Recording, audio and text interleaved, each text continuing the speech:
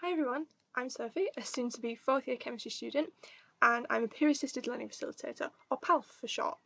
I run PAL sessions for first-year students as an extra level of support to their learning.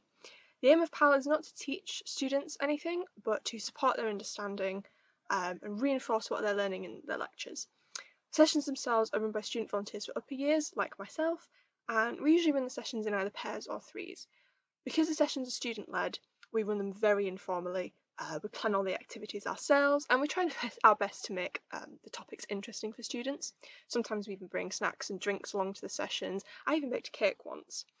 As volunteers, we do get a lot of support, both from the chemistry staff who will help us with the planning and the content in the sessions, and from the peer support department who are the ones who train us on how to run the sessions and provide resources for us to use. There's lots of benefits to PAL.